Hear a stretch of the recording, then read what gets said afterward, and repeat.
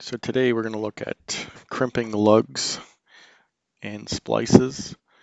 So if you look at this picture, first of all, calibration dates out should be changed, which will happen shortly. But if I zoom in, remember I told you to look at the bottom of each terminal ring and it will give you the wire gauge. So if you look, zoom in, it's amp 22 to 18, right stamped on the bottom. So you can tell the wire range without looking it up through the specs. Looking at some of the butt splices, uninsulated ring terminals, the different types, Panduit, Amphenol, different types of crimpers. So the Certalock, which is amp for the lugs, is red, yellow, and blue. And then Certalock has another jaw that you can put into those crimpers for the uninsulated. So if you look, the red tape denotes the ones that are uninsulated. We only have one set of those. So looking at the ring terminal, we can put it in with the ring going in first.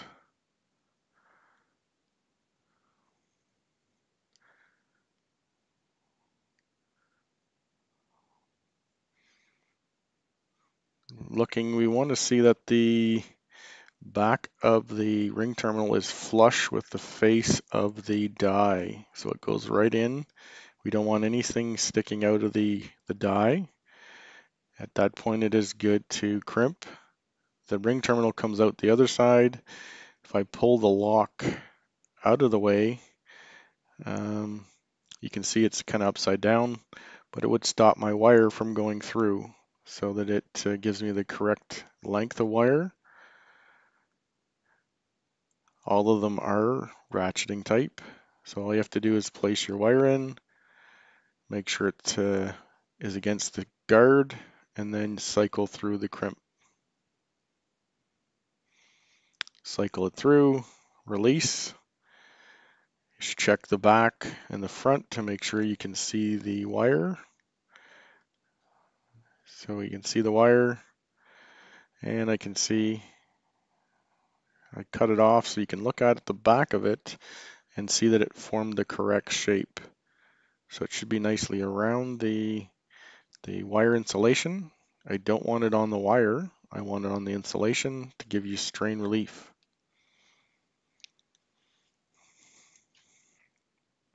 So it should, all of them should make that formation at the end. The thin metal goes around the insulation and the plastic on the outside.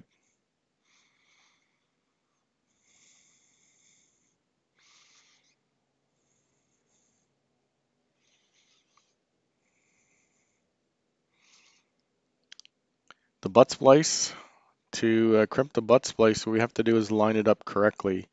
The guard gets pushed out of the way, and I'm going to slide the butt splice in all the way until the metal is at the edge of the die. The plastic is going to stick out, but I want the metal at the edge of the die. So if I zoom in, I can see I have the metal just at the edge of the die and the plastic is sticking out a bit. So that thin metal is where it's going to form around the insulation, and the barrel is on the inside, which is going to crimp on the wire. So I strip my wire, place it into the crimper.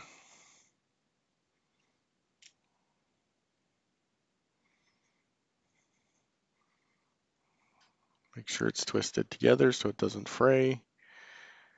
Place it inside and go ahead and cycle the crimpers. Gives the strain relief on the back and it crimps in the front on the barrel. Now I have to flip the butt splice around and do that on the opposite side. Again, lining up the outside edge of the uncrimped one with the outside edge of the die of the metal. So I can place it in the back side, line it up again so that the crimp tool, sometimes you can click it one click just to give you a little bit of friction to hold it while you line it up. So I got it set up. The metal's at the edge, plastic sticking out. And what I'm going to do is put my wire, strip it, and put my wire in, and then cycle it through and crimping it. So now I've joined two pieces of wire together, and I'm good. Butt splice complete. Check to make sure the formation of the strain relief and two barrels crimped in the middle. Give it a little tug test, make sure it stays in there together, and you can move on to the next step.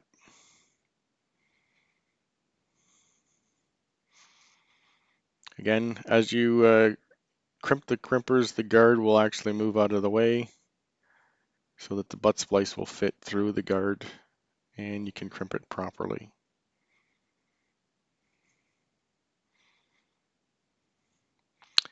If I try to take a panduit, a ring terminal, and place it into the wrong crimpers, what's going to happen is the outside insulation is way bigger than the amp, so there's more material to try to crimp, and it's going to deform the plastic. First of all, the thing you'll notice is the crimpers are extremely hard to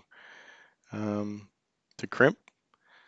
So I can release it, pull it out, and then again I'm going to try and crimp it properly, but it's not going to work.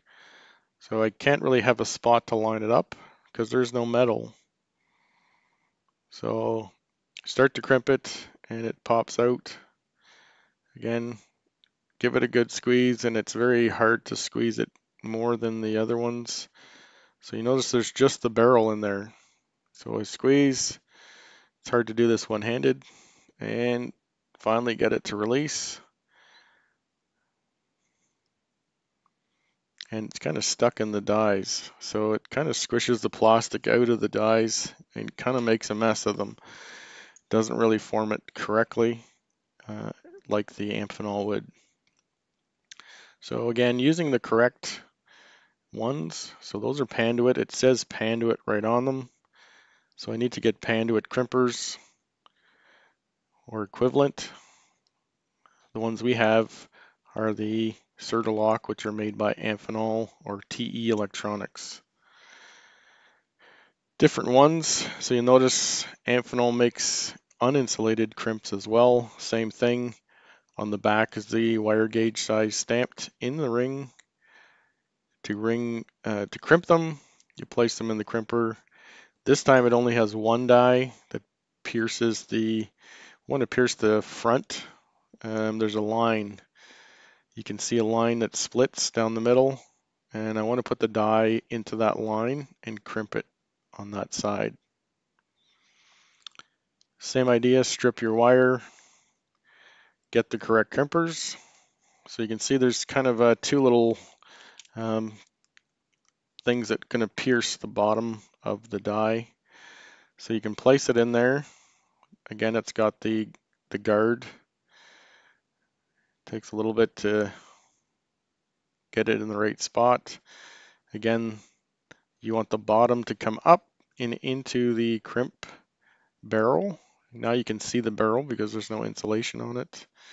So those two little intrusions are going to come up and pierce into the barrel to crimp onto your wire.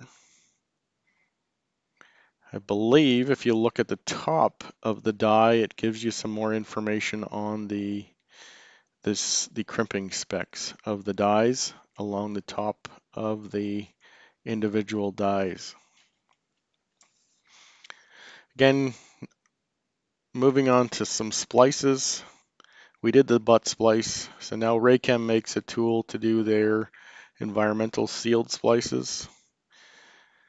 So it's a two-stage, a barrel and then a sealant tube over top. So this one's blue. So this is one we did in the class to calculate the numbers. So place it into the correct spot. This was the blue. It holds it there for you. Then place your wire inside and just cycle the crimpers through.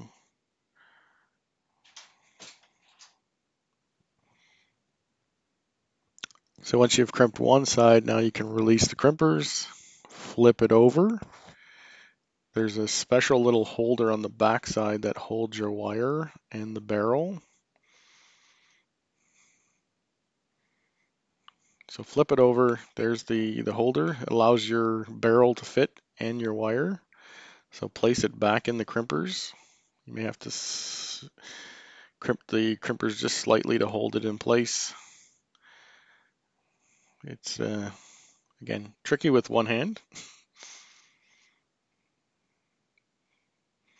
So the holder allows you to hold it, the wire goes through, slide down, and then you can cycle your crimpers.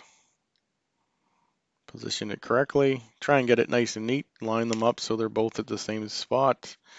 Strip your wire and place the wire in the, oh, don't forget the end. You got to put the sealant end over top before you crimp the next side or you're going to do it again. So slip it over, place it into the barrel, and cycle your crimpers through again and finish your crimp. Now you have your butt splice or rake end splice environmental sealed, and your next step is to seal with the heat gun and seal it off. So again, you can see a little bit of the wire, two spots that it's crimped. So we're going to place the sleeve over top, and then we're going to heat it up. Center it. Get your heat gun. Now it's going to be hard with without the reflector. I stole the reflector for the shop ones. So heat her up. You can watch it melt the sealant on the ends. Try and keep it centered as you're heating it. And if you don't have a reflector, what you can do is rotate it around. It should seal. You should see the ends kind of squish out, and you know that it's shrunk down enough. So pretty much when it gets flat, and it's good. And we're done. Looking at the crimp, so we can see all the correct and incorrect crimps, all done at the end.